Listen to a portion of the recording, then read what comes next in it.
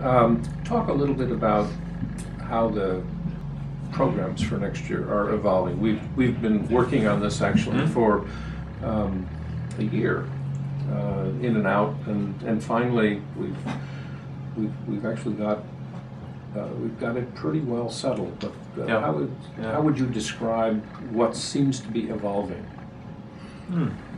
Well, the programs will be quite eclectic, I would say, and I think what after a while we found out was that we didn't want one artist to have one recital, but we wanted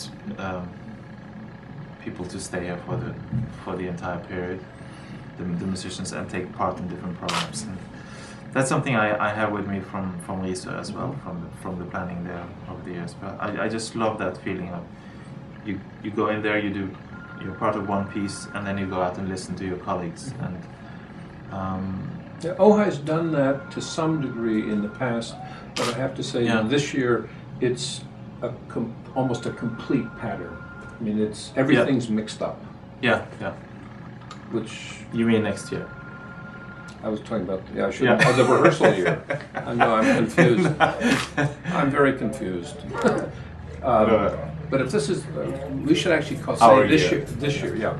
But in 2012, everything is very mixed up, and there's a wide variety across music and artists. Across the program. Yeah, and obviously,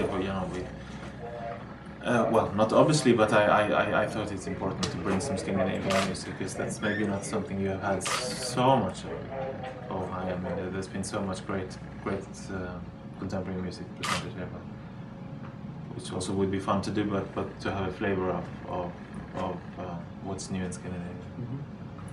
And we have coming artists with whom you've worked in the past very closely. Marc-Andre Hamelin, who is really now your piano partner for two piano things. Yes, we have played together a few times now, and we have plans to do more.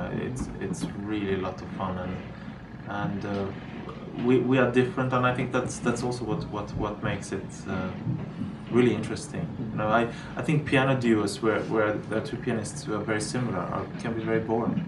You know, you actually need to hear two different sounds, and you know, this special thing that we have just completely fallen in love with is to do Rite of Spring on two pianos, and that's what we're planning to do also in Ojai. We're going to close the festival with it, as a matter of fact.